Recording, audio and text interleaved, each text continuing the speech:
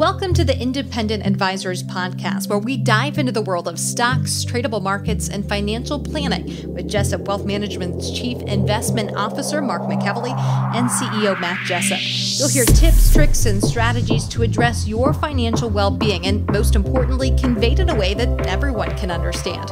Here are your hosts, Mark and Matt. Hey, everyone.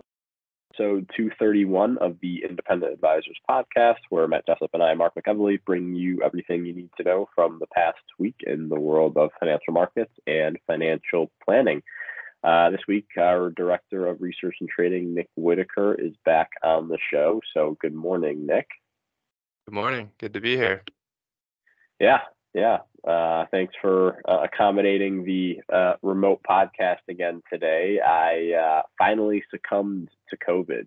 I avoided or eluded it for almost 4 years now. For a long time, yeah. I know, a long time. So feeling better, but unfortunately, just don't want to get anyone sick. But also positive of working from home is I get to wear my festive Christmas sweater, my notorious sweater for anyone who is watching the YouTube page. So this is probably one of my favorite sweaters that I only get to wear once or twice a year. So that's a plus, right? Yeah, 100%. That's I think that's the first thing that I commented on when we jumped on this this call. It's a fantastic sweater. Just for you, buddy. Just for you. Yeah. As always, quickly review the month-to-date and year-to-date performance of the major market indices that we track. This data is from YCharts and as of the market close on December 20th. S&P 500 index up 2.9% in December and up 22.4% for the year. The Dow Jones Industrial Average up 3.1% for the month, up 11.9% for the year. The NASDAQ Composite Index up 3.9% for the month and up 41% for the year. The Russell 2000 Small Cap Index up 9.3% for the month and up 12.6% for the year. And finally, the Vanguard All World Ex United States ETF up 0.4% for the month and 8.8% for the year. 3-month Treasury rate at 5.44%, the 2-year Treasury rate 4.34%, and the 10-year Treasury rate sub 4% at 3.86%. First time we've seen that for some time this year.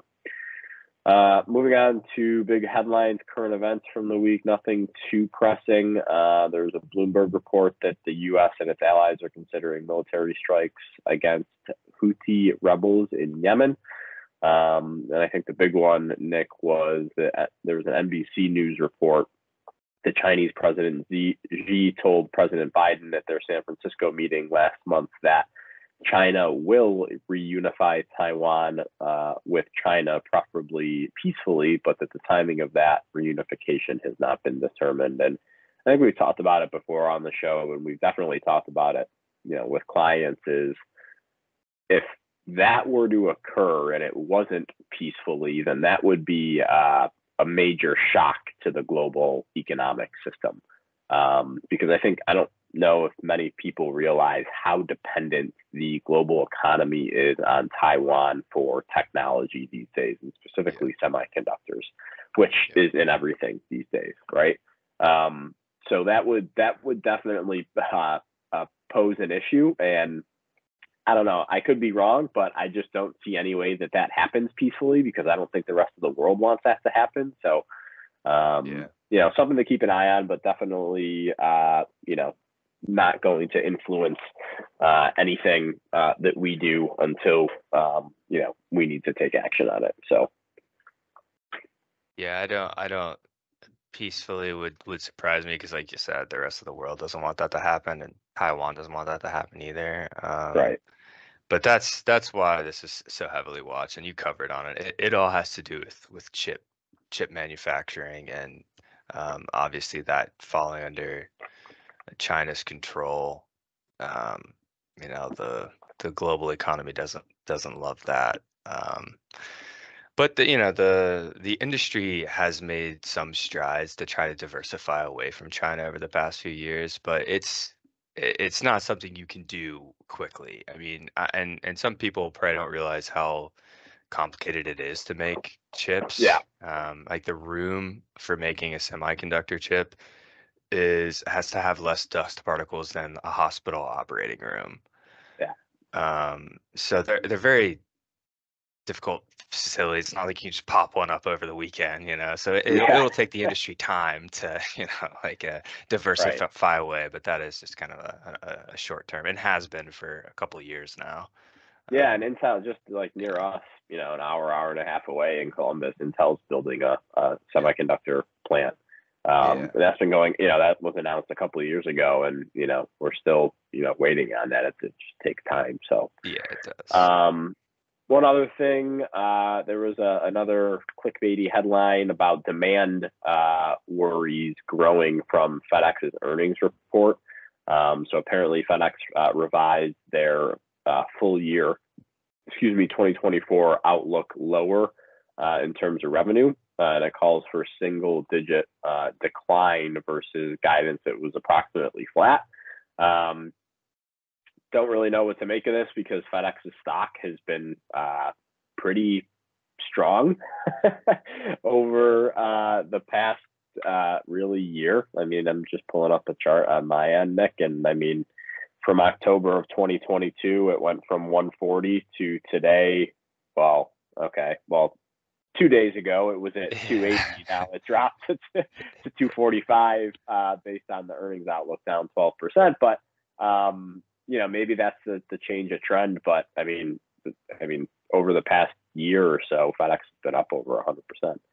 Yeah, In I terms think a of lot of it is there's going to be profit taking there for sure when you see that. yeah, But it grabbed some headlines yesterday with and it just kind of pulling the industrial sector down. Obviously, it's a big trend, and for listeners and for regular listeners, you've heard this before. But anyone who could be new to this, the the earnings cycle is where we hear a lot of these changes of narratives, changes of directions, where you're going to have bigger moves and profit taking here and there. And it's because you're hearing it directly from the CEO, and so and the C-suite team, I should say, across the industries and publicly traded yeah, companies. So anytime you have a major company with involved in global trade change their outlook for their next year outlook this somewhat drastically, when you go from flat to negative single digits, there's going to be a reaction there, unless the street was expecting it. But I don't think here the street was necessarily expecting that, which is why you had that kind of pull back a little bit. But like you said, yeah, stock's up 100%. There's going to be profit taking there. You're still up, yeah, pretty right. big. So it's just kind of a readjustment to the risks. Yeah, agreed. Um, Well, the first thing I had for listeners in terms of tweets and research this week, Nick, was a tweet from uh, Joey Politano on December 12th of this year. And Jenna will throw this graphic up on YouTube video. It'll also be in our show notes. He tweeted, "Rent remains the largest contributor to year-on-year CPI inflation, though its impact continues to cool. The contribution of services, excluding shelter, increased while energy remains a small negative contributor and food/core goods remain small positive contributors." And the main takeaway that I want people to get from this is most of the inflation that we're getting right now is from shelter, so rent, right? Um, and me and you talked about this, Nick, on a questions with Mark and Nick earlier this week or last week. But this is a big deal because rent is not a current number, right? This is lagging data that is used for this CPI inflation calculation. And I really think that if we used current rent numbers for this input, that inflation would actually be a lot lower than what it's showing right now, which I think is a really good thing for the American consumer, the global economy in general, that inflation is coming down. And I think, once, this lagging rent data does catch up, and as long as everything else kind of stays where it is, energy, food, or even continues to come in a little bit, I think you're going to see an environment where the Fed can cut rates because inflation is lower. And it's not necessarily that they have to ease and bring rates back to zero, but the whole purpose of raising rates in the first place was to combat inflation. And if it's combated and down to their 2% target, what's the reason to hold rates higher, right? So overall, I think it's a good thing. It's a really good graphic. Shows the composition of inflation going back to 2019 roughly. So really good information here about the American economy. Yeah, I like the graphic a lot. It's a really good chart. Second thing I had was an article on Morningstar by Amy Arnott, CFA, titled "Should You T-Bill and Chill?" So I think we might have talked about this a little bit before earlier this year, Nick.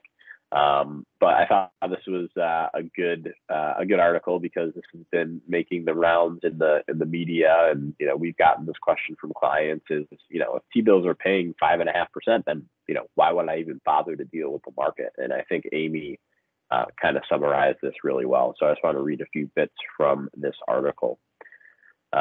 She says, cash investors haven't had it this good in years. After a long period of near zero yields on 3-month treasury bills have been as high as 5.5% so far in 2023, which is their highest level since December of 2000. The unusually generous yields on cash have led many investors to ask, if you can earn a positive real return on treasury bills and other short-term instruments without taking any risk, aka the T-bill and chill strategy, why not? Well, Amy points out to a couple of reasons, and the first thing is reinvestment risk. Any investment in short-term securities involves reinvestment risk. For example, if you bought a 3-month treasury bill with a yield of 5.5%, you'd benefit from that annualized yield until the maturity date. But if interest rates drop to 4%, you'd be reinvesting at a lower rate.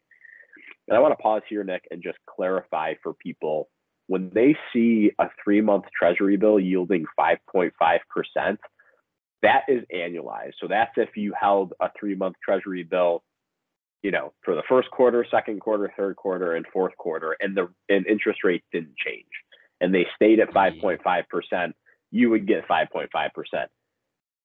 99.9999999% of the time, that doesn't happen because interest rates are always changing. Interest rates move daily, yeah. Right? Yep. So, if you invest in a 3-month treasury bill in January and it's at 5.5%, in Q2 it might be 5.3%, Q3 it might be 5.7%, and you get whatever that average is at the end of the year. So that's the point number one that I wanted to make. Number two, the reinvestment risk that she's talking about is kind of to clarify this even more. If we invest in a 1-year treasury bond at the beginning of 2024 that, let's say, is yielding 5%, Nick, but at the same time we have the ability to invest in that 1-year treasury bond that's yielding 5%, we could invest in a 5-year treasury bond that's yielding 4.5%. And we're like, well, we're going to take the higher yield and just stay invested for 1 year.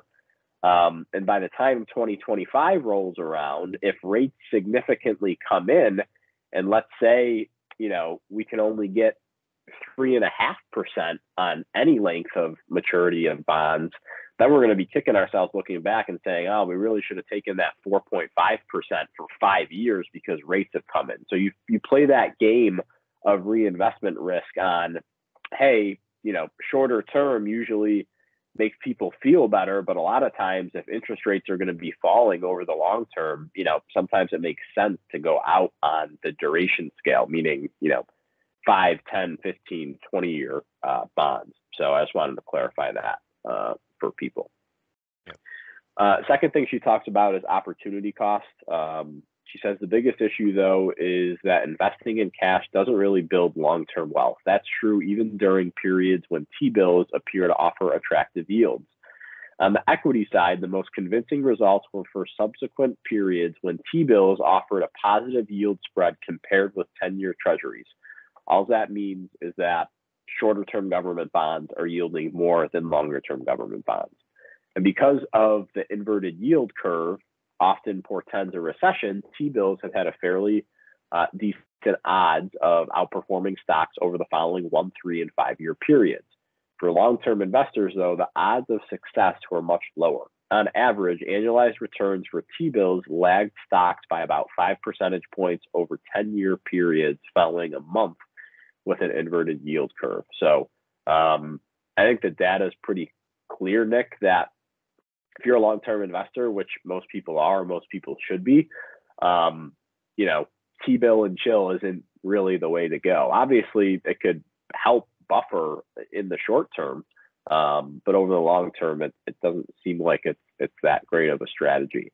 And she ends up by saying the fact that T-bills don't typically produce strong long-term returns, even at times when they are offering relatively attractive yields, probably seems like an obvious point, as safe assets are not expected to generate strong returns. The T-bill and chill strategy might pay off over the shorter term periods, as it has over the past 12 months, but it is not a reliable way to build long-term wealth. So thought it was a really good summary there from Amy. And as always, if people want to read the full article, it'll be linked to our show notes.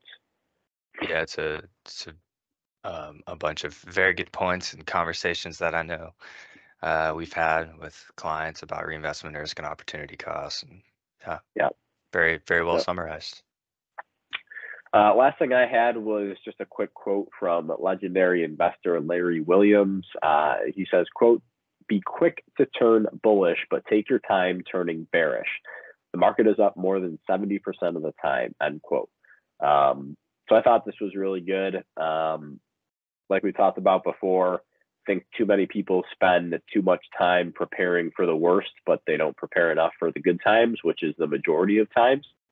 Mm-hmm. And that can do some big damage to long-term portfolio returns. So thought that was good, and just wanted to share that with listeners before the end of the year, especially given the year that we've had so far. I think you had just before we started recording said, isn't it funny that everyone thought we were, it was going to be the end of the world at the end of October, and look kind of what has happened since then in the markets. So yeah, it's easy. It's easy from a psychology perspective to turn bearish, and the news is always going to have a bit of a negative slant, even when things are peachy. It's funny.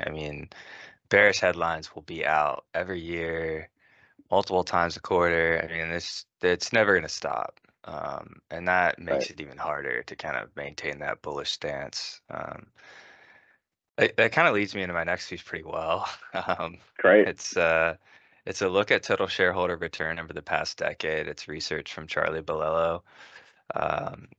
Let's see, about 6 days ago on the 15th. So a little stale. This is a long-term chart. And he created this chart, and then he also in the piece quoted Charlie Munger. The quote is, "The first rule of compounding is to never interrupt it unnecessarily." What he means by that is, don't pull out of the market, right? Stick to your strategy.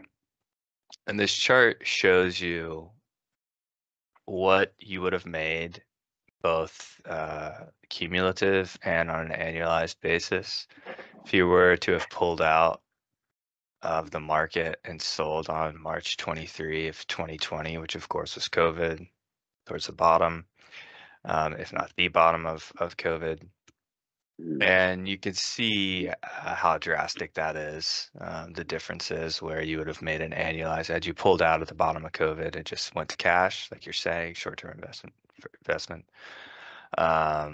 3.7% annualized versus 12.2% annualized if you would have stayed in the market.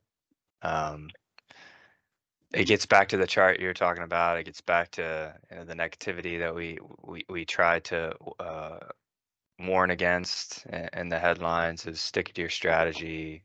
The market is higher more often than it is lower.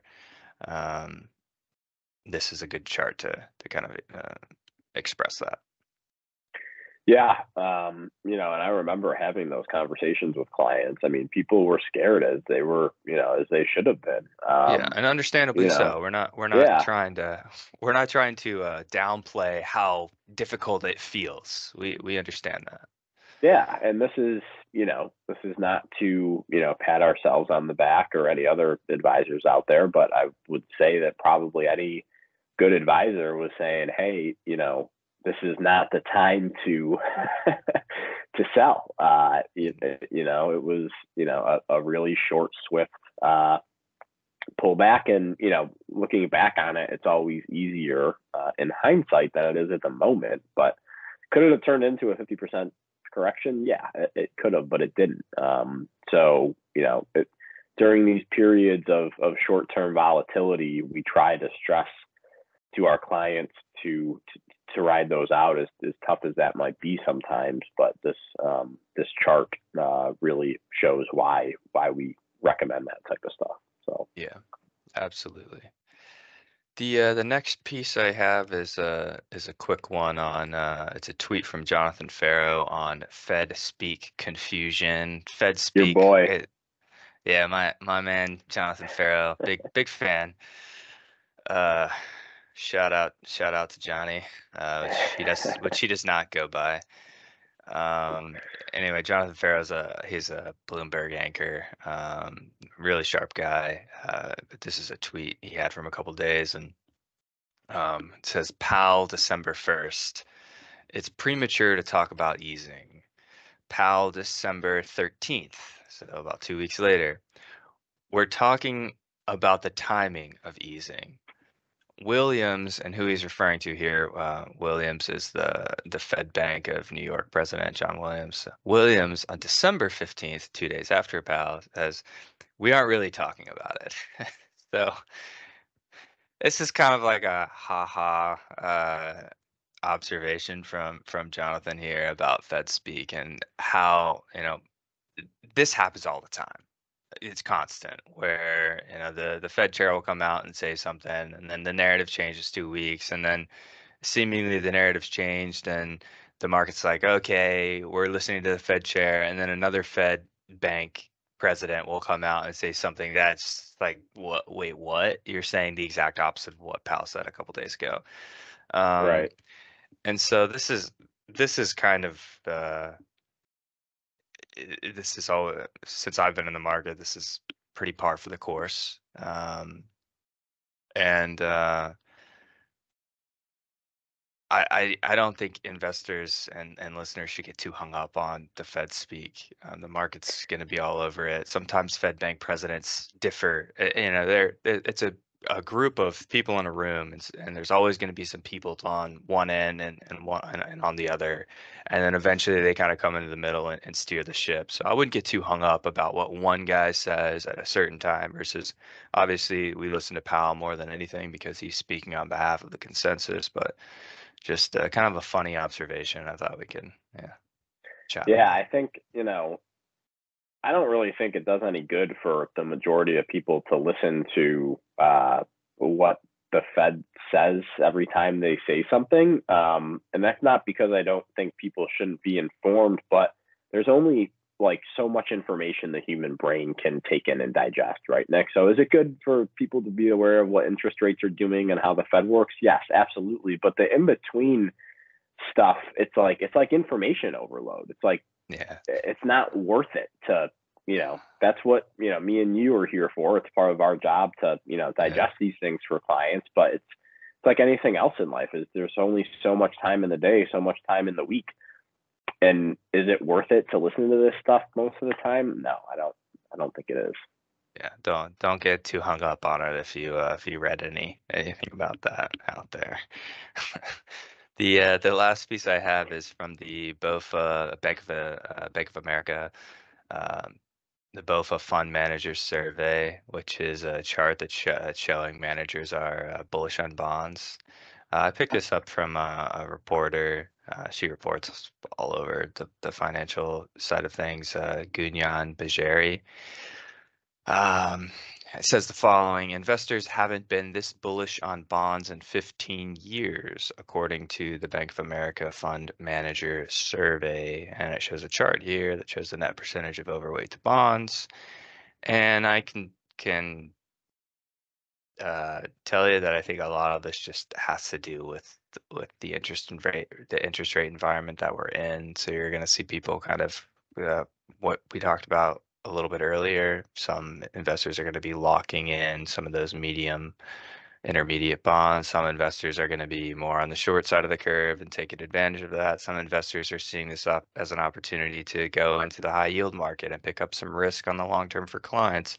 And some investors, for extremely conservative clients, might be buying more long-term bonds. So there's a lot of good reasons to be getting into bonds at this point in the market, regardless of where you are on the maturity cycle. And so I think that's kind of what you're seeing in the chart. But what are your thoughts on that?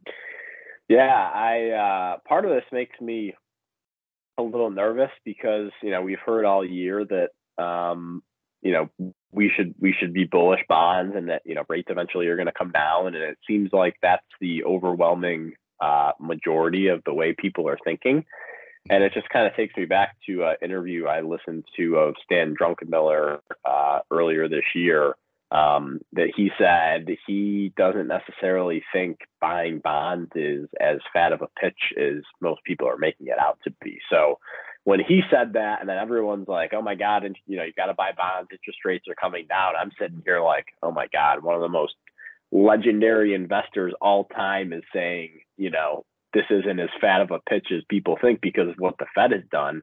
I'm like, oh, okay, now my brain's really, really wrapped and really messed up. So we'll see. We'll see how bonds react to if we do get this higher for longer. And in terms of interest rates, and when I say that, it's just not going back to a 0% rate environment. So whether that's between 2 and 4%, I don't know, but we'll see how bonds react to that rather than them reacting to cutting to 0. So certainly going to be interesting over the next couple of years. But bonds usually aren't negative 2 years in a row.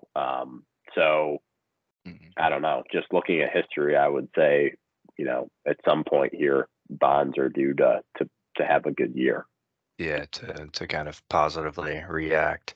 And I think there's a lot of things that investors are doing in the short term, along with what Stan is saying. And I get it. I think we prefer more of the short end of the curve right now. And maybe the intermediate for certain circumstances. I get that. But it's like you said, if you're going to be higher for longer, everyone's like, go out on the curve, curve. And I'm like, yeah, that I have an issue with that when everyone's telling me to do that. Yeah. And for listeners who like, just to kind of clarify that up for the average person, when we say higher for longer, if the Federal Reserve keeps interest rates at this peak level for longer than the market is expecting, then most likely we'll be able to the reinvestment risk goes down because you'll be able to reinvest at those shorter bonds and get some higher yield and then eventually go out on the curve. The higher for longer, you'll be able to balance those two risks of opportunity cost and reinvestment risk. Because if you're locking up a bunch of money on the long end of the curve and then rates stay higher for longer, your opportunity cost is you could have invested in something that gives you a greater opportunity to increase overall wealth, right? So that's kind of the narrative there. So I didn't realize how well all this stuff was going to tie in together. Yeah, it was great. I'm glad that we kind of just our items played off of each other. So that worked out. Anything else for you to add on that? No, not on that topic. I'll move on to the financial planning topic of the week. Again, this was an article written by Matt Baisden with PlanCorp, titled 11 Different Retirement Plans, Different Types of Retirement Plans. And this week we're going to follow up last week's discussion with common types of individual retirement accounts. Last week, we discussed employer-sponsored retirement plans. So check out episode 230 if you want to hear about the pros and cons of different types of employer-sponsored retirement plans. But we're going to talk about, just again, bringing it back to the basics of the two most common types of individual retirement accounts. And the first being the traditional IRA. So the traditional IRA is an account that allows individuals to save for retirement while providing significant tax benefits. Individual retirement accounts are not employer sponsored. If you want to open one, you can work with a financial institution or have a financial advisor open one for you. In 2024, IRA contributions are capped at $7,000 for people under 50 and $8,000 for people 50 and over. Some pros of a traditional IRA: contributions may be tax deductible. Your money grows tax deferred. You may have more investment options than with an employer sponsored plan, and anyone with taxable income can contribute. So just to pause and talk about those last two bullets, Nick, when you have a individual retirement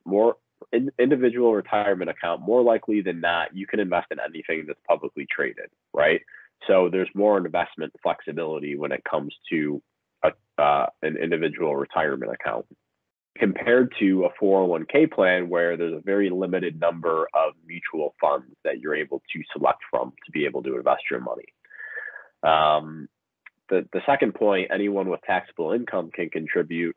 You can only contribute as much as you make, right? So if you only make, if you have a child that's, 17 or 18 and they make $4,000 one summer working, they can only contribute up to $4,000, even though the contribution limit is $7,000 for 2024.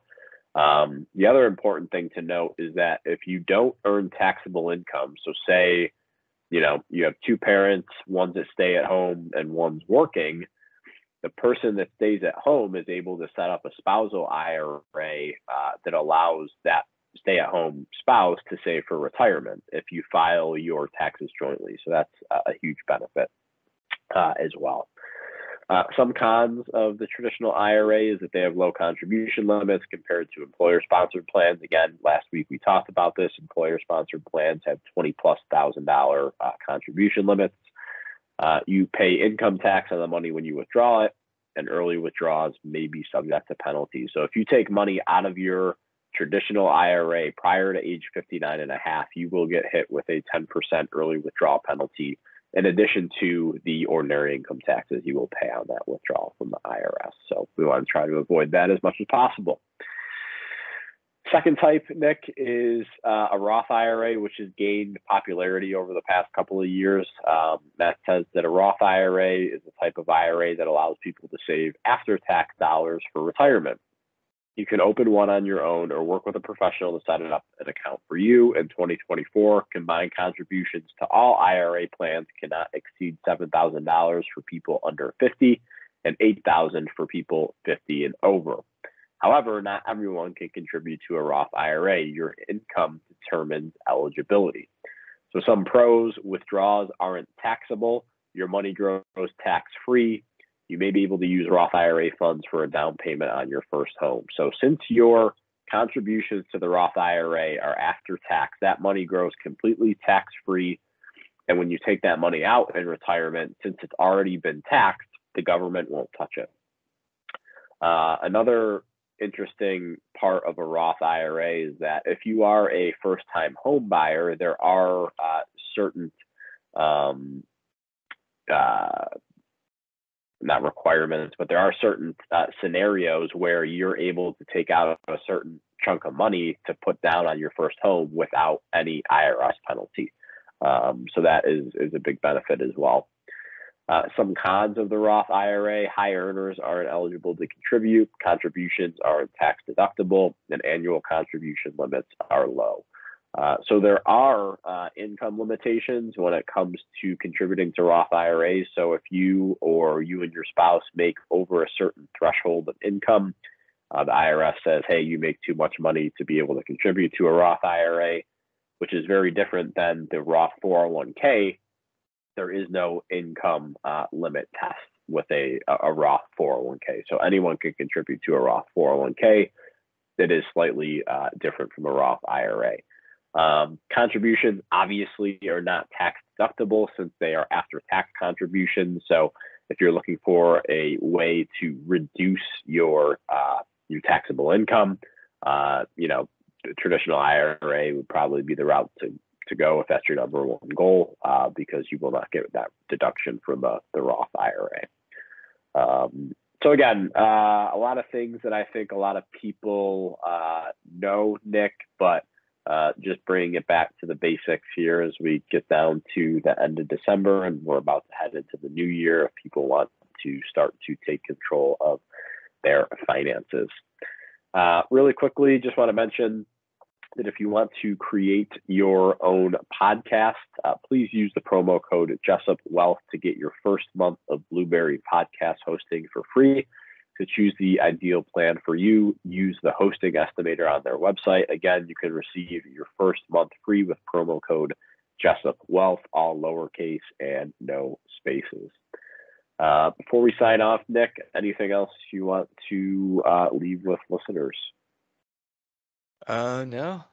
Happy holidays to everyone, and hope everyone enjoys the time with family and friends, and safe travels.